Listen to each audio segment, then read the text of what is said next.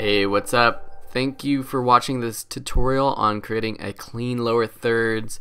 Jesse asked on YouTube how to create this middle lower third bar that pops up on this clean lower thirds that's on videohive.net. So I'm showing it to you here. Is this next one that pops up right there. And if you're on VideoHive, you can buy it for $13, or you can keep watching this tutorial, learn how to do it, and I actually give you the free project file if you continue watching. So first, let's go over to After Effects and let me show you what I've basically recreated. So it's practically the same exact lower third. Let me turn off this background layer so you can see a little bit better. It's got this text popping up in the middle. It's got a spot for a logo. It's actually really great. So let's go ahead and start recreating this.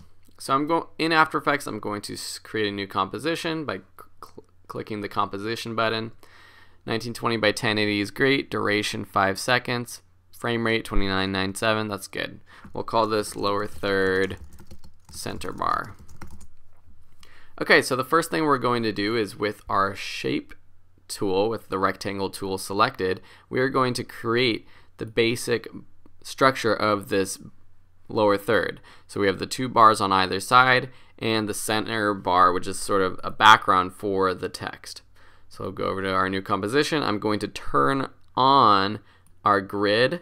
So clicking over here and clicking on proportional grid, this will help me make sure that I can center these different shapes and move them where I want. So I'm going to go ahead and set the fill to something like this red, and then I'm just going to create a little bar, something like this, going from about the top to the bottom of these two lines. It doesn't have to be perfect. Then I'm going to use my Move Anchor Point script. You can download this by searching for Move Anchor Point script and downloading the script in Google, and center that.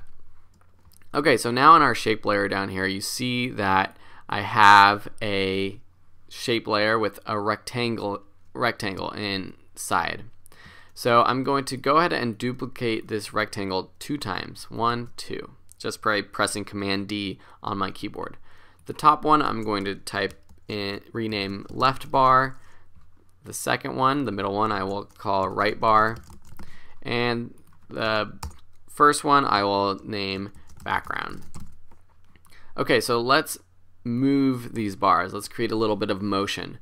So for this right bar and left bar, I'm just going to drop down the position properties, go under transform for both of these, and click the keyframe next to position. So that little stopwatch next to position, click that for both of them.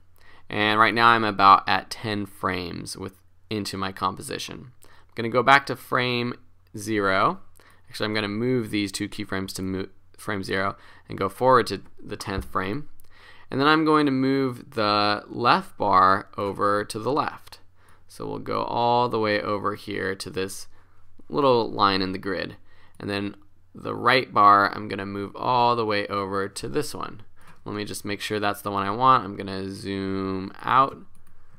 And oh, those ones are a little bit too far. I'm actually going to move them to the bar just to the right and just to the left. So if I scrub back with my timer, we can see that these bars kind of move from the center out. So we have to animate this other bar and the background bar, but first we're going to change the color. So drop down the background, properties, select fill, and change this to, let's just do white to show you what you can do. So it's white now. Now we drop down the transform properties. At the beginning, just set a keyframe for scale, and then go to the last keyframe where the left and the right bar go to their last spot. You can press U on your keyboard to bring up all the keyframes at this point and just go over to those next keyframes. Unlock the constrained proportions for the scale property of the background, and then basically make it as wide as the bars have moved. So I'm just increasing the scale, something like that. I'm going to select all of these keyframes on the right, hit F9 on your keyboard to ease it, and that looks pretty good. Okay, so now we have the basic structure of our background. Okay, so now we want to add the text box that pops up. So just go ahead and take your horizontal text tool, and I'm actually going to make this background black because it's a little bit easier to see. So if I go under my transform, actually press U again, go under the shape layer, contents, background, fill, color, we're going to choose like a dark gray, and I'm actually going to add the background to this composition so I can see what we're working with, and I'm going to take off this proportional grid. I'm going to lower the opacity of this background just so we can more easily see this text box that we're working with. Okay, so now we add a text box on sort of the right side of the center bar. So with your text tool, just click and drag to create a text box. Something like that will work. And then just type in whatever you want. Hi, my name is Phil Ebener. I make videos for videoschoolonline.com. Check out the site for more tutorials and premium courses. Okay, sorry for that shameless plug, but had to do it. Okay, so now with my selection tool, I'm just going to move this text box down and over so that there's about the same amount of space, on the above the text box, below the text box, and to the right of the text box.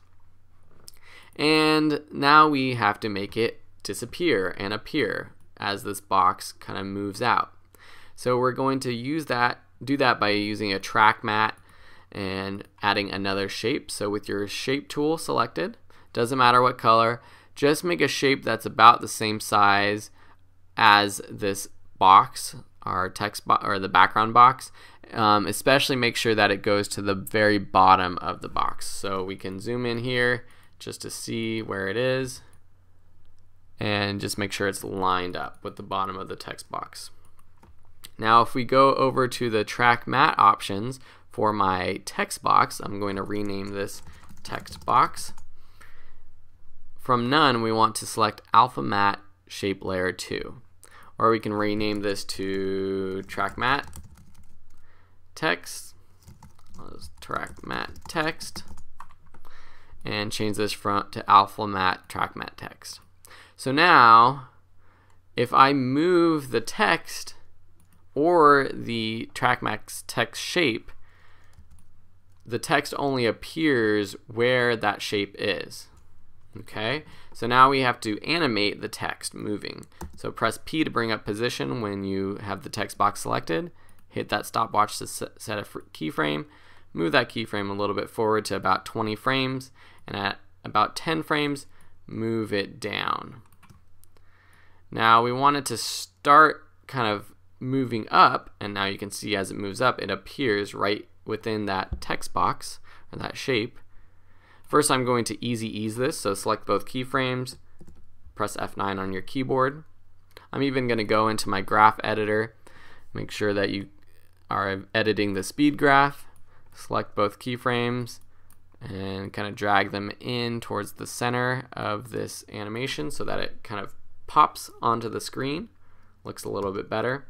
And then hit this toggle switches modes button, add some motion blur to this text box layer, and then enable that motion blur up here. Alright, so now we have our text popping on. That's very cool. We can make it even a little bit slower by dragging out this second keyframe. Now let's just render it out. And that's pretty darn cool. Okay, so now we want to add our logo to this cool lower third. So I'm going to take the Video School Online lower third, or logo, excuse me, just talking about lower third so much. And I'm actually going to change the color of this, so I'm going to add a hue saturation effect to it because I don't want it to be a gray background. I'm going to have to colorize it, increase the saturation, increase the lightness, and we'll do something like a nice green. Okay, so now we have our logo on the screen, but we want to make it appear as this red bar is going over it.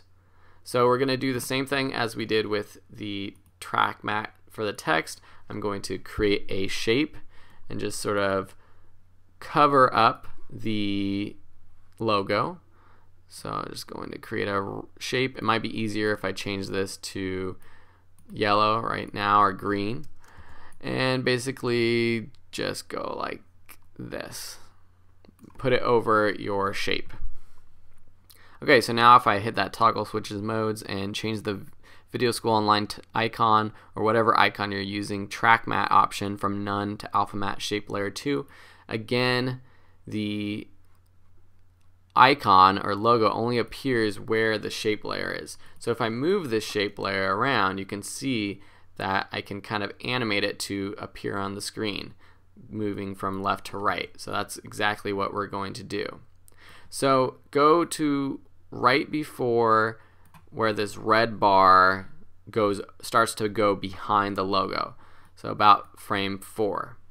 Now put the shape layer that we just created to the very right of that red bar.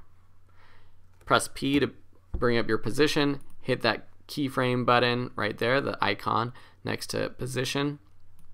Now go forward frame by frame, and you can do that by pressing Command right arrow on your keyboard or Control right arrow if you're using Windows, and then move the shape over to the right to meet up with that red bar again. Now Command right arrow one more time, make sure you have the right layer selected, shape layer 2, move to the right until it meets up with that red bar. Shift Command right arrow one more time, and just keep doing this until the shape layer goes past the entire logo. So something like that. So now our logo appears as if the red bar was wiping it onto the screen. So there you have it. We have our entire composition right here, and it wasn't too bad. I think and I hope that this tutorial was worth the $13 of your time, or the 12 minutes of your time, or however long this took, instead of paying the $13 on videohive.net. And this way you get to learn, become a better motion graphics artist, and get a free modern lower third out of it. Okay, so again, as I promised, you can download this link, download the project by going to videoschoolonline.com/center lower third, and I'll put that up on the screen. So just check it out. Free lower third template. You can find other lower thirds on videoschoolonline.com, and of course other free premium courses and paid premium courses if you want to dive even deeper into After Effects or many other topics. So thanks for watching. Thanks again, Jesse, for asking for this tutorial. I hope others have found it worthwhile, and everyone else, we'll see you in another video. Bye.